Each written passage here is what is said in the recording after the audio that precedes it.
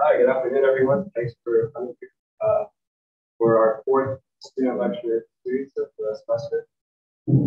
Our guest tonight, Jack Oliva-Rendler, who is currently director at E7 Architecture Studio.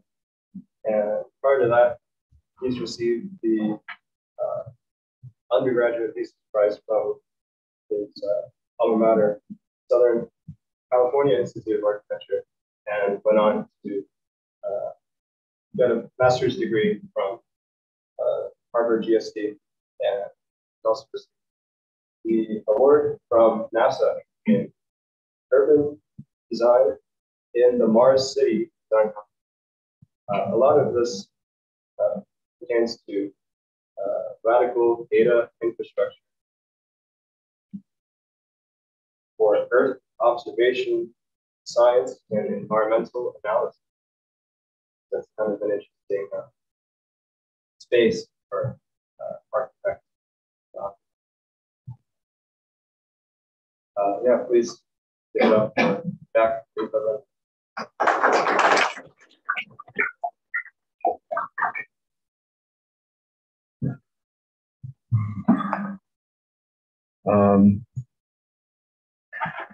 So I just want to start by saying thanks so much to all the students for having me here, taking the time to listen to me, and thanks to everyone for being a part of this. This is really exciting. You're all part of my personal history now. It's my first professional lecture. So the title is Eco-Computational Architecture. We'll go through a definition of what that means. I suppose, well, Ben told me, I was told to start with a statement about where I come from. It's a bit poetic. More importantly, I think, is where I've spent a significant part of my life in a dimensionless space that spans infinitely in every direction.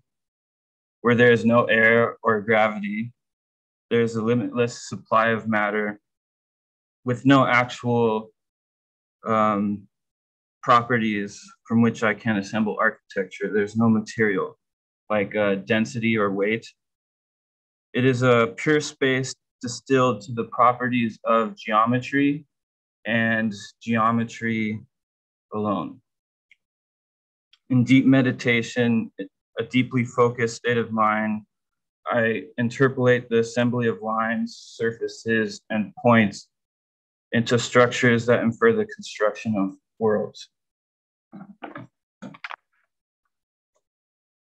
So I'm starting with this sentiment about the nuclear bomb. When Robert Oppenheimer invented it, he said, "I have become death, the destroyer of worlds."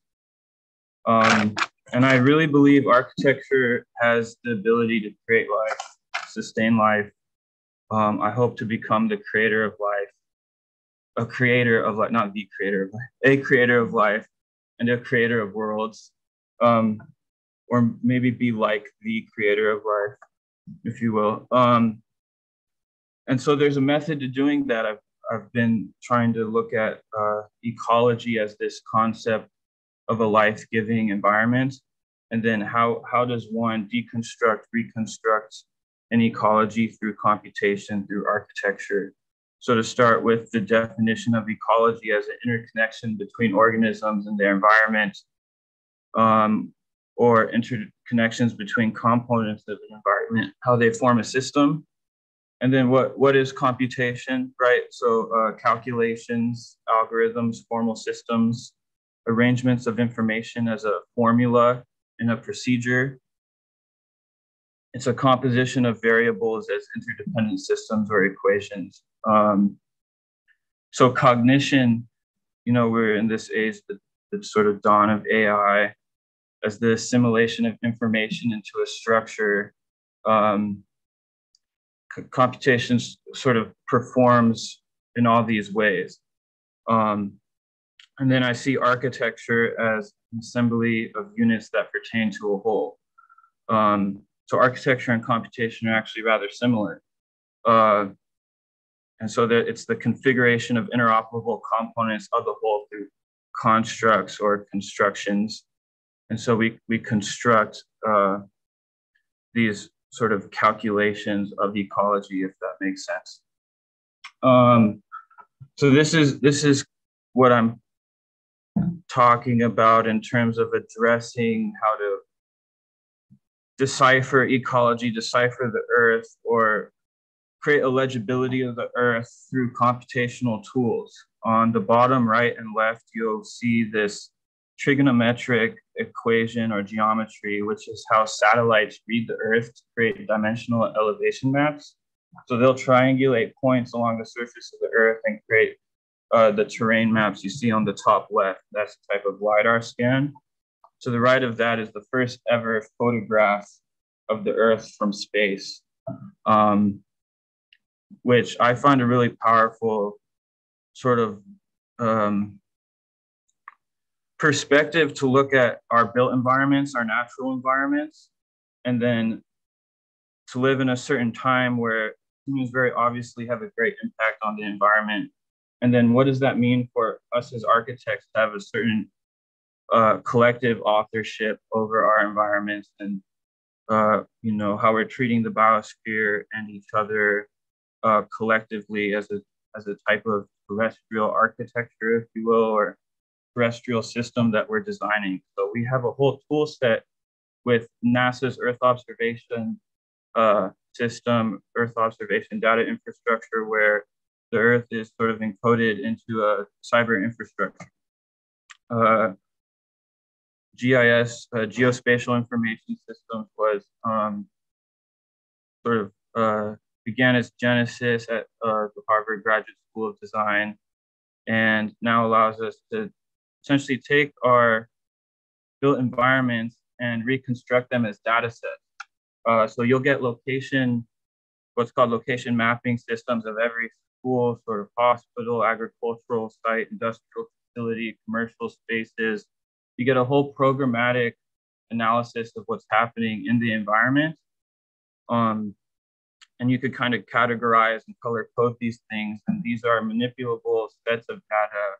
I like to call it a datascape. And so there's within government databases across the United States, around the world, these geospatial information systems are becoming very prevalent, common. Some are more private and public than others. And I think they become the most legible way where we become familiar with what are the social programmatic functions of our built environment and what are the ecological functions of our environment also. And when they're brought into a digital modeling space, that's our opportunity to engage sort of ecological systems, social programs at the scale of the environment, which is radically different in a history of architecture that pertains to a singular parcel. And this is where I see the future of architecture being, is in this sort of larger scale consideration of infrastructure, sort of large cultural programs that are aggregated or arpeggiated throughout the environment. So the environment can be like an exploded axonometric diagram parsed out into these multiple layers and becomes the sort of new canvas for architecture, I would say, where you could isolate transportation systems, parcels, social programs or cultural programs. And then essentially what that is a context model. Each time we do a studio project or an architectural project, we're reconstructing site models. I suppose I propose, or rather see that inevitably we will have iterative context models that are continuously iterated upon and shared between architects, so that we'll have a continuously working sort of environmental simulation of our cities, and architects will be collaborating within this sort of digital simulation space where the city's maintained through something that's going to be in between building information modeling and geospatial information systems. Okay, so you can cartographically parse the layers of the city into what's on the left, which is this high fidelity map, which could be exploded into layers, and then diagrammatically, schematically come in to identify certain key points. What we're looking at here is a map of Watts, which is a neighborhood in Los Angeles, which has sort of the lowest income and a really high crime rate. And then we're identifying the main cultural facilities within that location. So the schools, the libraries, the museums, the child care centers, and creating a type of green space that connects between them.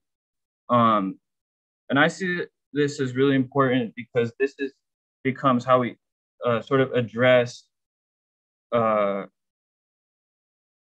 culture and the sort of social phenomena happening within an area and the biosphere as well. There's maybe a certain scope of impact a singular building can have, but when you're calibrating and integrating 26 to 30 projects within a targeted area, they begin to collectively have impact on the way people live, how they relate to the earth. And this is also, so you can infer from what I'm saying that this is about architects working together within a shared context model, multiple projects happening simultaneously, sort of in a type of interoperable space.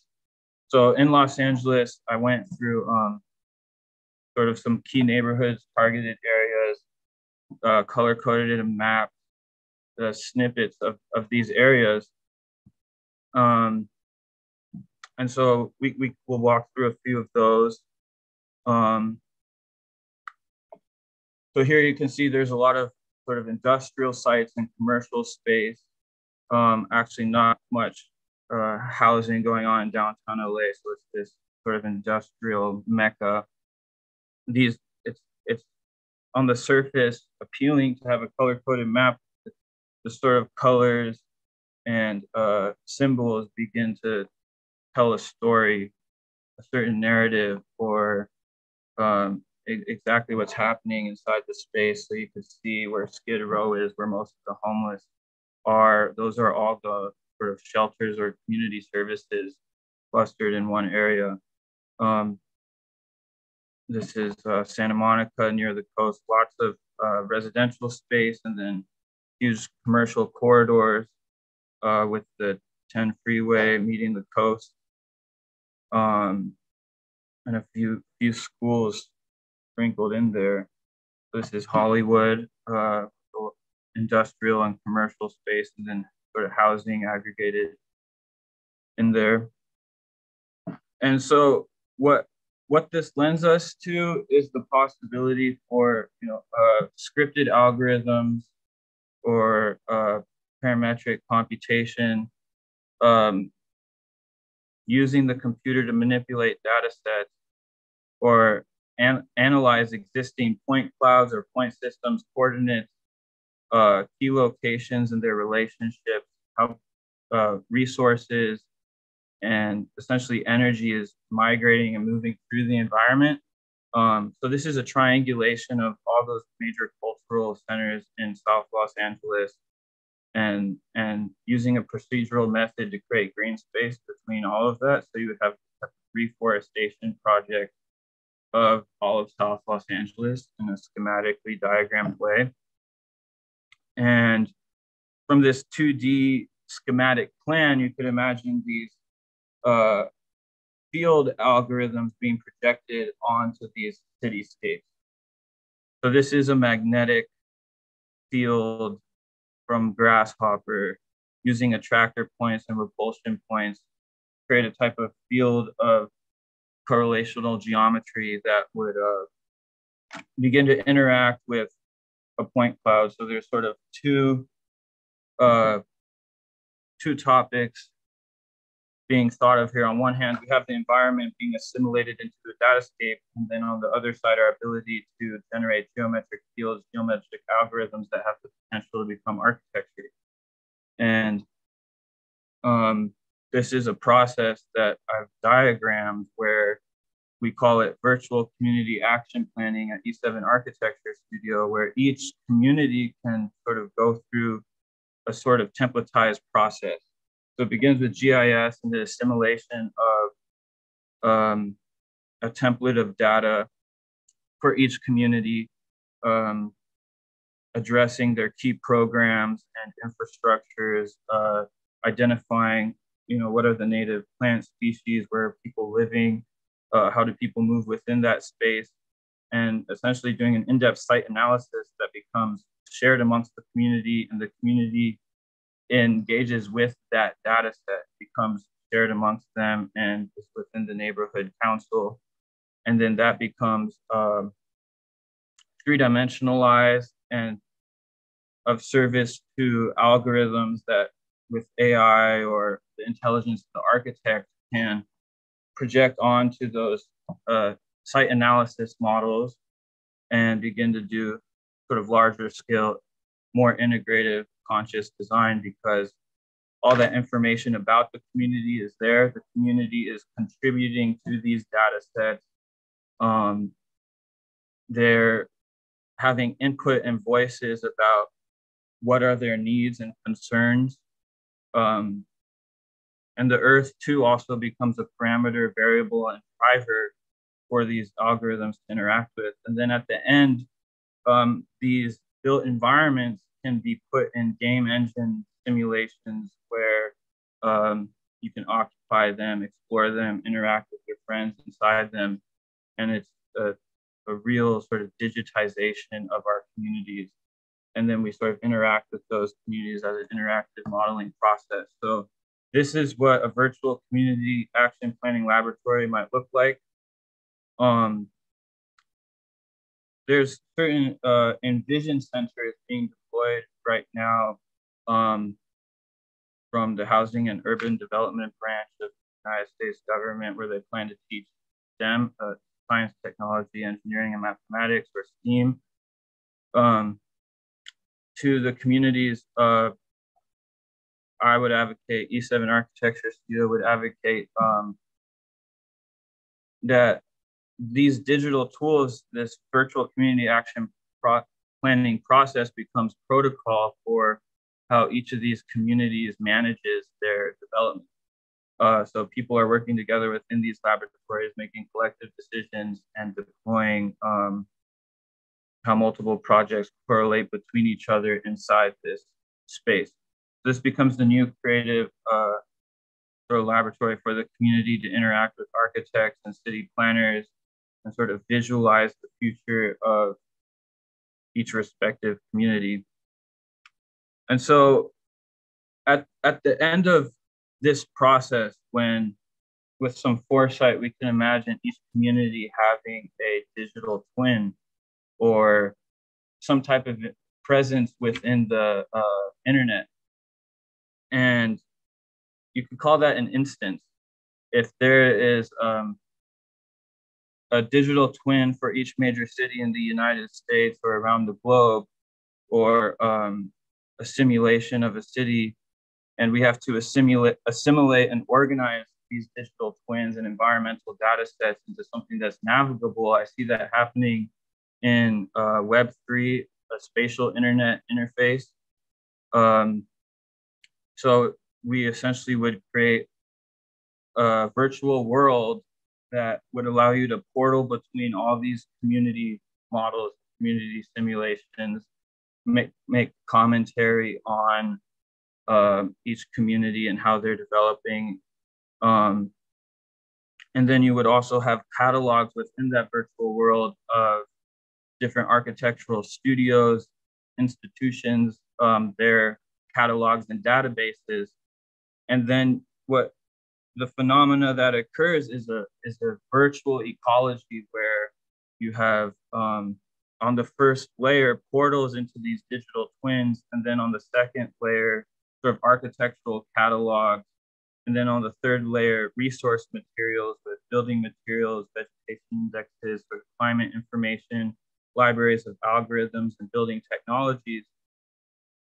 And all of this can and will be aggregated in a virtual world that we're building called the Nexus Terraforma platform. And sort of the that's going to be the official Ecoverse, building in the metaverse, sparking solutions for the real world. It's a virtual eco world building platform made for architecture firms, engineers, contractors, developers, and the community. They work with to display and sell designs, materials built together and interact in an ecologically focused and gamified space. So this becomes a type of gathering space for people within the virtual world. There will be showrooms where architecture firms can display their designs, sell blueprints. You could maybe do research in this virtual world. And then there becomes this proximity phenomena where there's lots of design intelligence existing in proximity to each other within a shared gamified space. You could exchange ideas in this platform and essentially have access to large data sets and Earth simulations and whatever information you're willing to share and your friends are willing to share, and have this type of exchange of content. And it becomes very eco-driven because the environmental data being collected by geospatial information systems is present. You have the vegetation indexes, the hydrology maps, the geology of the Earth, and you're also combining that with high-tech tools, tokenization and blockchain and AI, which will have a cross-referential system to sort of analyze how these multiple simulations are relating to each other. So it's a whole sort of virtual city where these interactions are going to take place. There'll also be exhibitions. Architects can exhibit their work. The archives and sort of catalogs of bodies of work, particular architecture firms, can be uploaded. That's a certain service we want to provide. How do you create a spatial exhibition space within the virtual world for architects? And that becomes a type of space that you could draw upon. Firms become global. This is a sort of global virtual world platform where people can log on and access and see the work that's going on in these different architecture firms and see the community developments that are happening around the world. And as we have seen, this concept of a Web3 internet that is spatial and no longer text-based is the future. And it's important as architects, we have an in-depth approach to how that's going to affect our practice. I don't necessarily prefer the term metaverse. For the term Web3, it's simply spatial.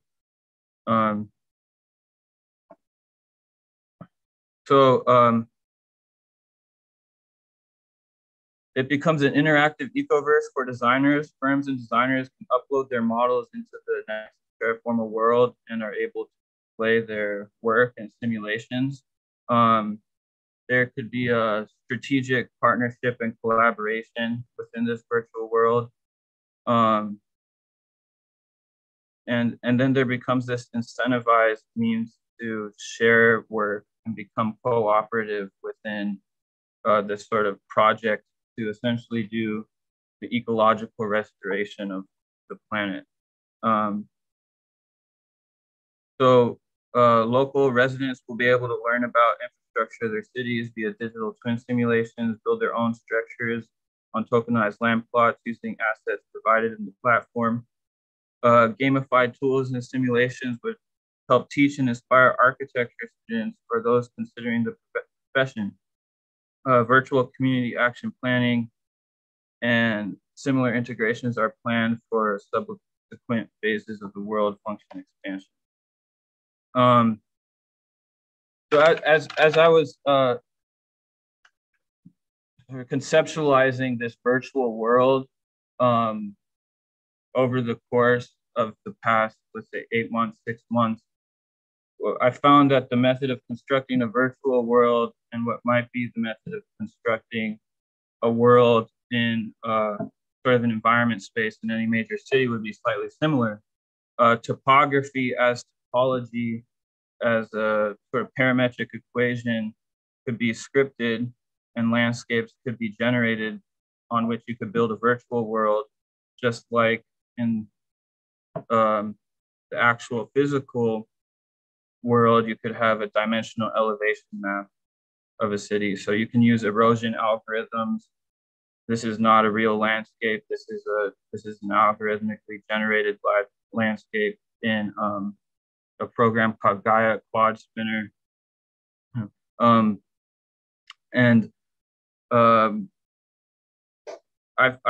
find this sort of paradigm of algorithms being collaged or assimilated or interacting in certain ways very promising.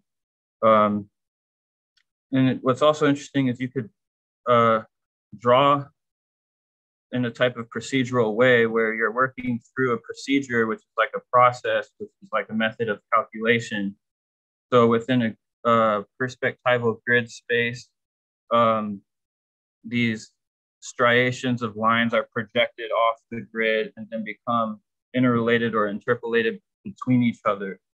And so the relationship of landscape to these geometries becomes very powerful. Abstract geometry, I believe, becomes the tool in which we manage complexity, sort of drawing these fields that have an underlying system that governs the way in which these geometries disperse and aggregate.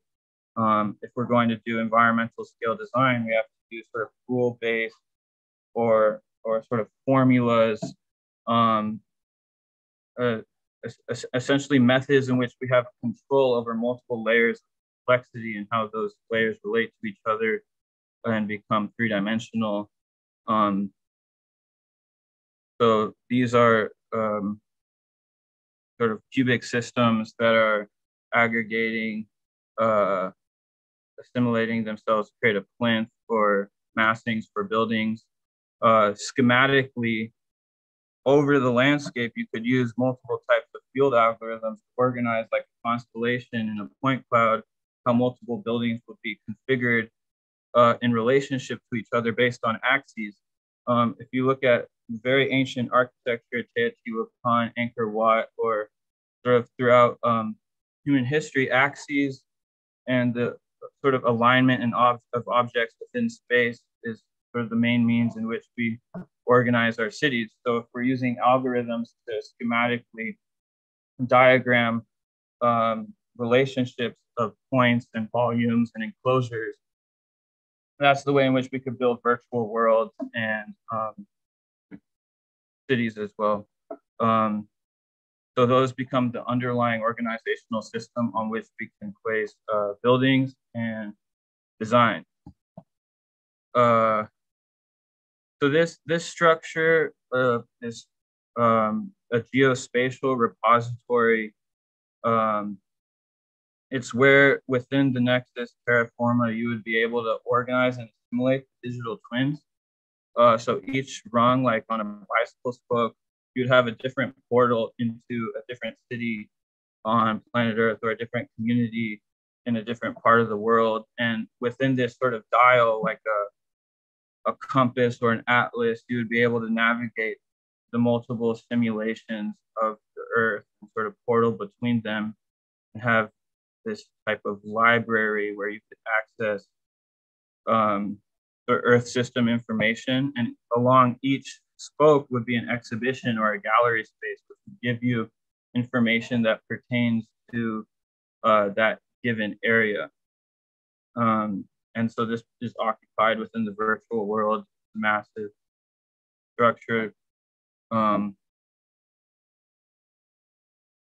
Inside of it would be something like this with, you would have your sort of robot avatar, would be a little more playful, and then be able to navigate between multiple maps and holograms of these different Earth simulations, and at the end have a type of green screen portal into these different environments. And so this one structure that simulates Earth system data would be in context with other structures as well. So then certain points I've been making about geometry and morphology be distilled into sort of geometric systems often found in crystallography, which allow us to manage complexity and the method in which certain geometric systems or architectures grow and evolve. So as you can see, I'm sort of oscillating both between the virtual world and the sort of real life architecture by using abstract geometry, which has a certain potential within it to become many things without so much being attached to what it is quite yet. And being very excited about and acknowledging the potential of geometry to become many things. If you look at many of the Taj Mahal or churches around the world, they use construction geometry. And even in deconstructivism, descriptive geometry was the means to arrive at architectural form. So abstract geometry before material is a very legitimate way to arrive at architecture. And in crystallography, what you have is sort of axes of symmetry that can be categorized, color-coded, certain radial schemes that could be offset from each other or instead upon each other. And what you find is that a lot of architecture is made this way, but still is biology, sort of cellular subdivision of biology and crystallography as well.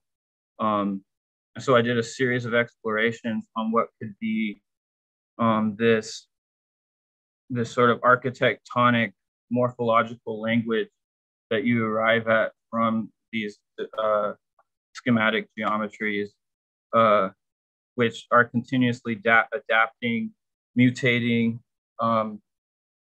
evolving into different forms based off the sort of tectonic system that follows the geometry. So from that underlying grid, there's seemingly an infinite amount of possibility of forms you could generate between sort of snowflakes or crystals or mechatronic forms, and then following these sort of new forms of mathematical geometries all the way through into sort of fractal algorithms and how they create a type of sacred space.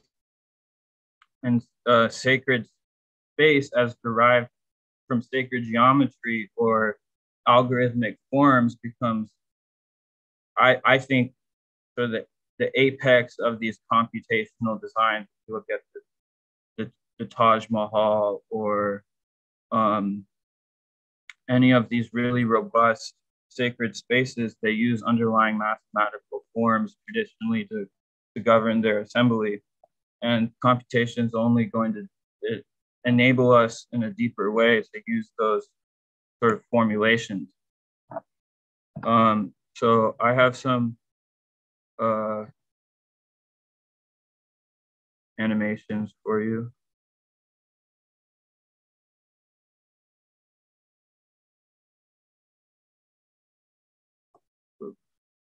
So this is, oops, I opened this up.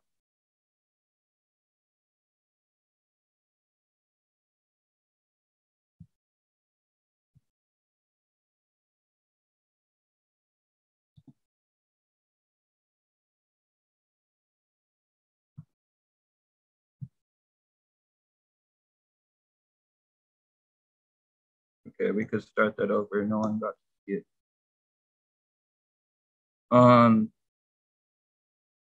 So these algorithms, like I was previously saying, have an infinite potential from many forms, many ways of subdividing, multiplying, and iterating upon themselves. And it's sort of restricted to this ambiguous fractal software right now, but I see this only as sort of the dawn of something really amazing where we can use mathematical formulas to maybe grow architecture or see how it might assimilate itself in relationship to a datascape if it's all being calculated, and it's all very sort of surreal. But what I'm discovering in these fractal spaces is a type of way where each component has a relationship with the whole. There's no transformation happening on any scale that doesn't affect in repercussions the entirety of the system. And if we're thinking about this on an environmental scale, that becomes a really powerful sentiment that sort of nothing changes without impacting the whole. Of course, those are abstract terms. And as you'll sort of see in later, I'm sort of planning on what these structures might look like as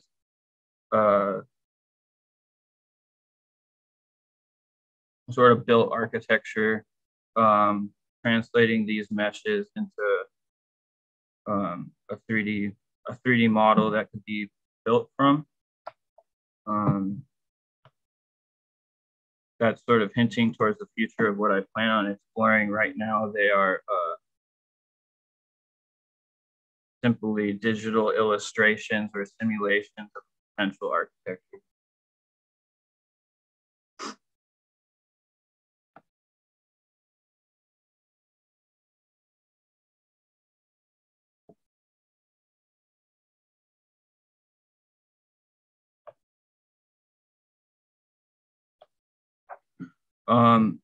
So even before I discovered this fractal software, I was trying to emulate how these crystalline algorithms could become architecture, but simply doing it manually, going in and modeling each column and arriving at the most complex tectonic one could have, where there's a sort of underlying system governing the entirety of the building. This cathedral project sort of tackled the idea of how you would create an architecture from these underlying fractal geometries, and what impact does that have in terms of how you feel inside the space? What's the sort of material phenomena, and what type of impact does that have on your peace of mind and the wellness of your heart? And then later discovering within sort of the fractal landscape how these forms can be generated in alternative ways, where I'm not modeling every column in a manual way, but using a mathematical formula that's black box actually hidden within the software to generate these patterns, and arriving at these incredible sort of vistas, large, expansive environments that are entirely generated by formulas. And then currently postulating, predicting that between the ability to calculate and simulate mathematical formulas like this, but then also, as you saw at the beginning of the lecture, assimilate the Earth in a type of computational environment, simulating it as LiDAR scans or geospatial maps. We're arriving at a sort of different sort of paradigm of computational architecture that's both environmental and parametric, also algorithmic. So definitely at the fringes of what's actually happening in practice versus what's being explored. These sort of fractal algorithms can be assimilated into modules and sort of mold components that could be assembled into a house. Or I'm still exploring the potential of these forms, bringing them out of the fractal software and into the more traditional modeling softwares. I find that these forms are provocative to display a certain capacity of the computer that may not have been discovered yet, to create a certain type of pattern and cohesion that and level of complexity that just hasn't been found before. and on multiple scales, either at the scale of the ornament or at the scale of what something that looks infrastructural, like a metabolist architecture in Japan. And so as a sort of case study, I plan on building a physical model of sort of this algorithmic terrain and sort of fractal buildings. This I see as a monastery in a desert, and the specifics have yet to be clearly articulated. I don't want to improvise too much during this lecture, but this is sort of hinting at what I'm going to do in the near future, is build something like this. And that's the end of my lecture, and I appreciate you guys all for listening so much.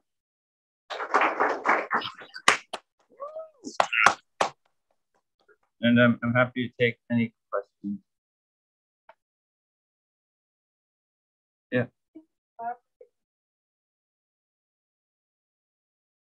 Yeah. Maybe I could contrast it with the word ecology.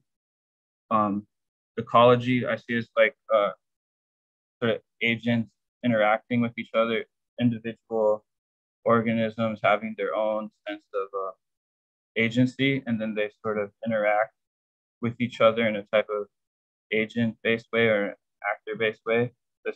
I see environment as this sort of surrounding, the term environ as to surround. So when we generate these context models, it's what's surrounding the architecture. And I find this relationship of the agent within the environment, sort of the architecture's relationship with the context, really amazing, and sort of oscillating between the relationship of individuals or the relationship of individual agents within the ecology and their surroundings. Yes. So can you talk about that structure that has the portals? And you mentioned the avatar. You also mentioned the word, like, I was wondering, is it like the act of in this world, or is it like the kind of all-encompassing, like equality of access to this data? What's most important? What is use this?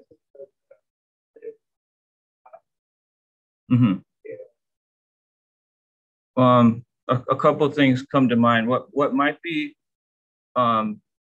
immediately more enticing is that these digital twins are a gamified space. So it's a game engine simulation, and it's not going to be a sort of LiDAR scan like Google Earth. And you could travel there with your friends also, so it becomes this kind of interactive way. And if these models are being developed by the community, then it becomes sort of a multi-layered, information-rich simulation that you're diving into. That's not just graphic and not just surface level, but has actual like rich attributes of information. There's also, I know, you know, in these sort of developing communities, people don't have much access to transportation. So this is their opportunity to explore and interact with environments they just don't normally have access to. And also, yeah, I think it's an opportunity to sort of have a community space. I see people interacting with their avatars within this structure. Also, I think people want to have agency. If there's so many voices who would love to voice their opinion about what they want to see in their community, and if there is a place where you could maybe portal in and leave a comment, or even adjacent to the portal, leave a proposal. There's so many students creating designs right now that those designs don't get used. They just end up in the kind of deep archive of the internet and no one sees them. But maybe if you're making community specific proposals, right, then you might have the solution for your neighborhood, and someone can see that, invest in it and support it. Or you could simply say, I want this person to bring in this type of transformation. So hopefully we build some type of interface where people are adding to the data sets, and within this structure contributing to those different portals and what's being presented around them, like in this space where multiple avatars are sort of making comments and interacting with it. It really becomes collective, and everybody having access to these simulations and having a commentary that surrounds it.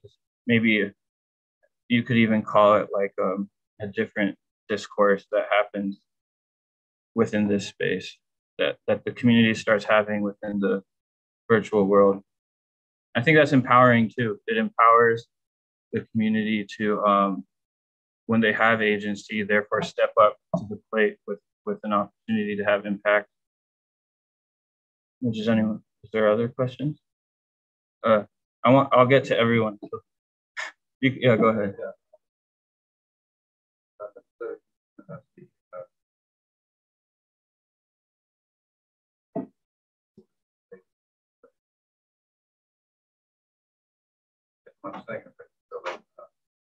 Algorithm.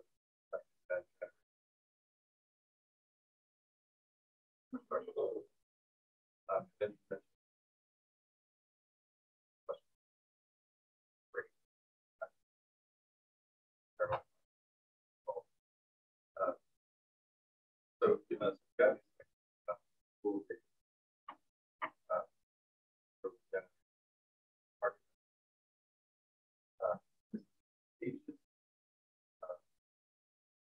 only in the ability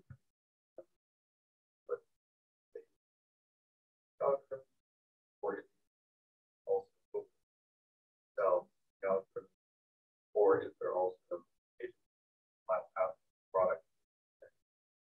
Mm-hmm. Like, so like where does voice action?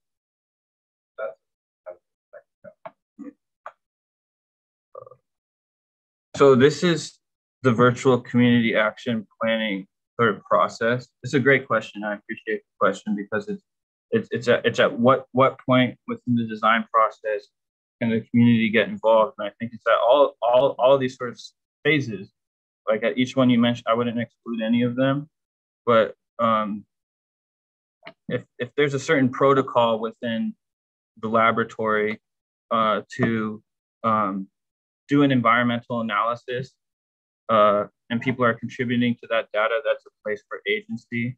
If there is an identification of key locations, cultural locations, sort of what's happening within the city, that's a place for agency, for the community to voice, or where's the apex of the problem set within the area. And then choosing what data is being fed into an algorithm, that's also where agency happens. And then simply entering into the game space and communicating with your fellow community members within your own space and simply talking about what's happening there. Art and architecture always has a culture surrounding it, and that's sort of where the magic happens, everyone talking with each other and making decisions that way. So hopefully this provides certain catalysts for that. And you had a question?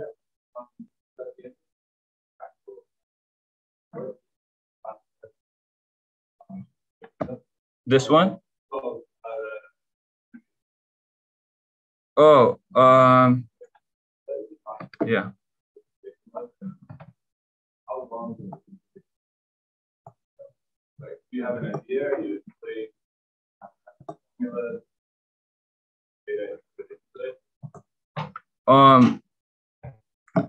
it's easier than it seems, I'll say.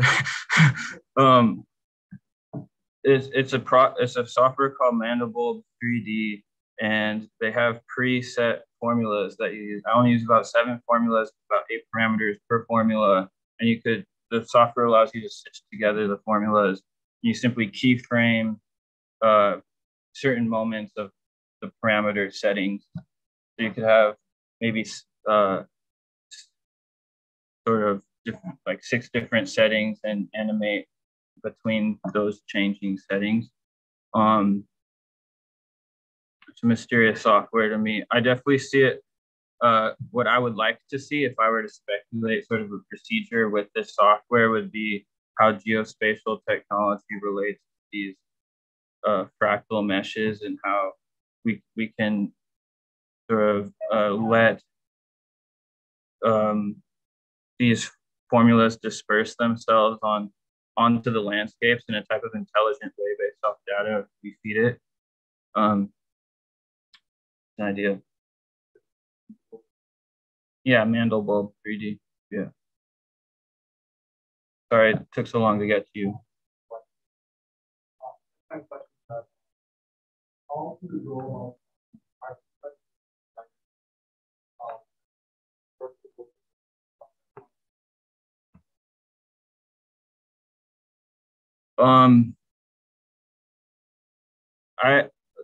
say I would rather not define architecture, but simply explore its capacities, right? And say that an architect can only do this, or a landscape architect can only do that, and then really say that there's a certain, we should be always expanding the scope of impact, and also give agency to everyone as seeing them as having the potential to contribute. So these are new tools. There's a history of new geometry tools,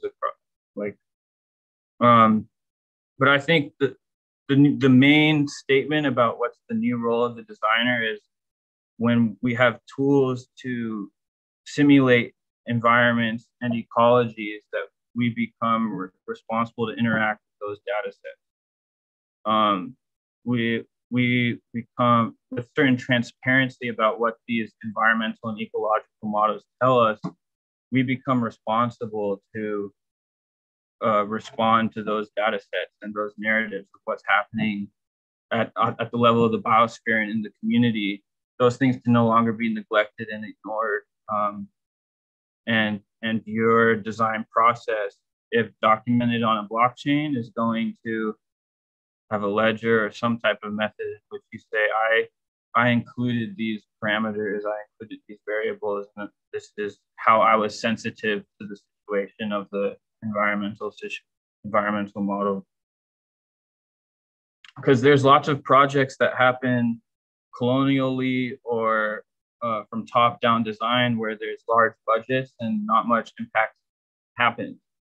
So if we have a simulation that's documenting how these community impact projects are being deployed, then there's a certain responsibility involved. I would like to say that the designer, with what I've talked about, how the agency of the designer changes, they become, and to use the question, they become environmental. They're concerned with their surroundings. How is this affecting the culture? How is this affecting sort of the living beings in that site? How is this looked at in a type of holistic way where the targeted area is a holistic problem and it's not one building that doesn't consider the impact on its surroundings? And how also it gets designers to work together when you use a shared context model. How do multiple projects communicate with each other and sort of create a symbiotic relationship where they're co-functioning, relating to each other, sort of having multiple performances? You can think of schools and parks having simultaneous purposes, or museums, libraries, and schools having all simultaneous purpose, or a type of reforestation and affordable housing project. I hope that by visualizing codependency within datascapes, we could have that different sort of agency where we're working together to sort of solve problems holistically and in a sort of integrated way. The environmental degradation and the social degradation you see across these, I mean, they're an entangled problem. It's the same thing. They're not separate things. And so these affordable housing projects, these greenification projects, all these really great community development projects that are happening sort of in isolated spaces can be integrated within a shared virtual tool set. And that's everyone working together on environmental issues. And the environment becomes the subject on which you could think of career technical education or multiple sort of career avenues converging on this model simulation space. So if you're studying botany, if you're studying materials, if you're studying genetic engineering, if you're studying sociology, it's you can sort of share a context model and sort of have those data sets stacked on sort of one subject, which is the targeted area of the environment. With all this, that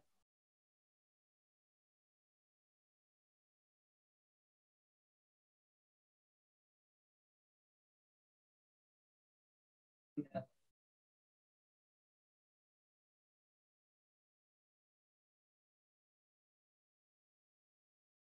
It's a good question because architecture sits in between art and sort of utility. And if we have large data sets that allow architecture to be a functional utility in new ways, then we also have to still like embrace our artist side, right? So I would say it's about priorities. Can we do both at the same time? I've seen really great architects talk about when they build a house, you know, being very pragmatic and practical but artful at the same time. And that's just the challenge of the architect, is to be both pragmatic and practical and artful at the same time.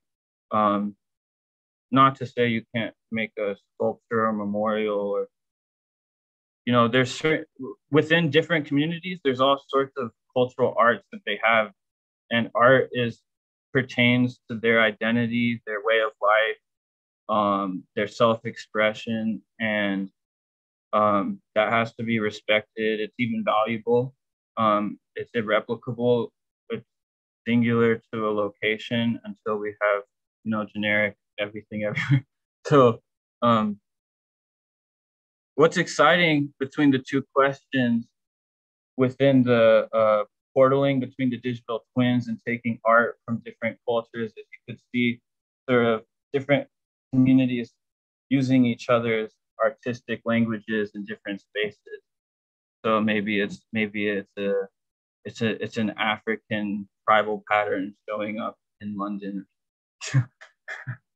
if there's some type of dialogue between the two spaces, that's exciting. What becomes international dialogue about ecological restoration of the earth when we have these simultaneous digital twin simulations happening. I hope I answered these questions well, but if there's any more, I'm happy to keep talking.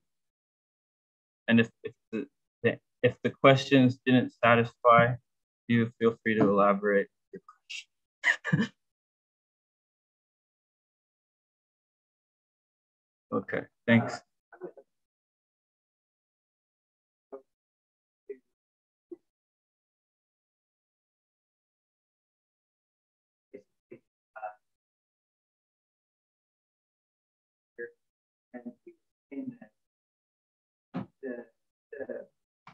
One of the problems is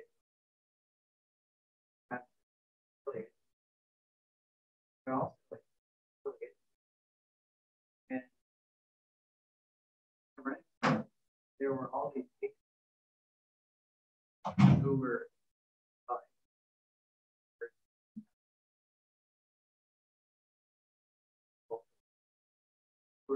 like supporting all of these artists. And so major treated what art could be. It wasn't just read by a small insular crowd of architects and architecture students, but it was actually read by predominantly like men, so on these like prestigious families, things like that. And so if we want to see like great architecture emerge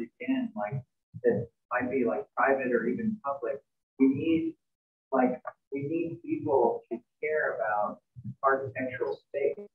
And I think what's really interesting about this, because Henry and I were just saying that essentially like the book is dead. Like even if the greatest architect in the world possibly wrote a book or treatise on architecture, extremely unlikely that people outside the discipline of architecture would ever read it, no matter how educated they were.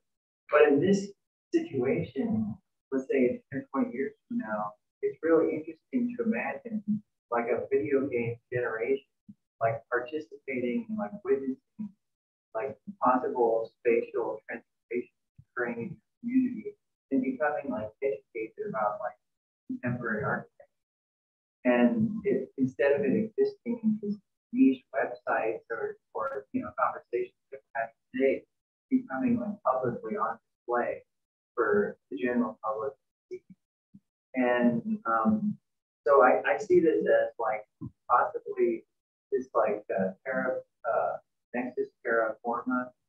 I see it as like empowering people to participate in the design, but also to like participate in like almost like patronage way, like educating them about like architecture, not directly, but being involved.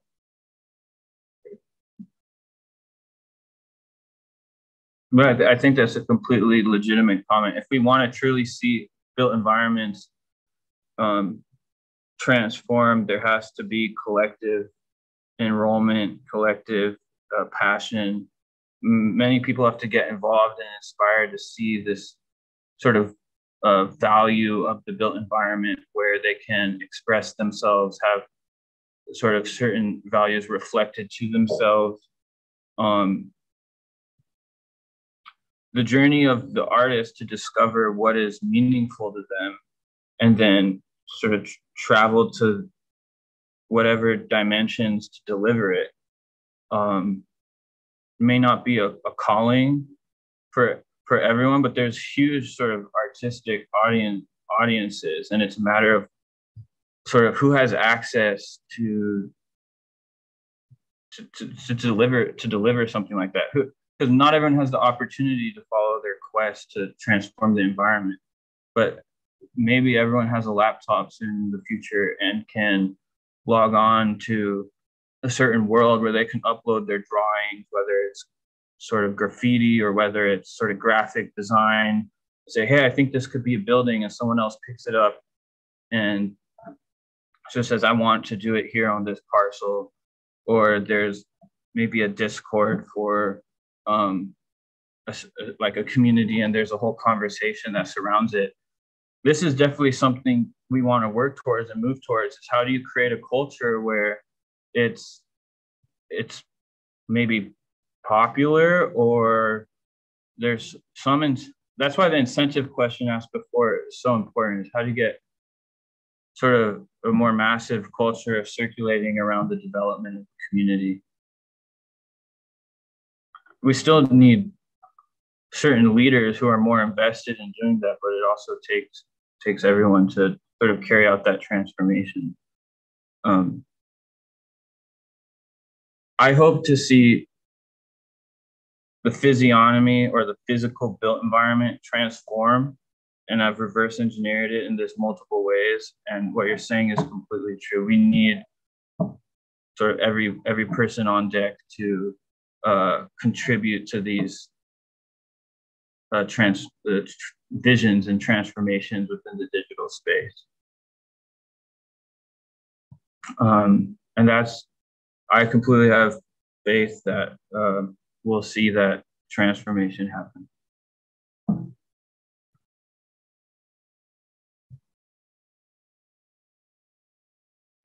Thank you.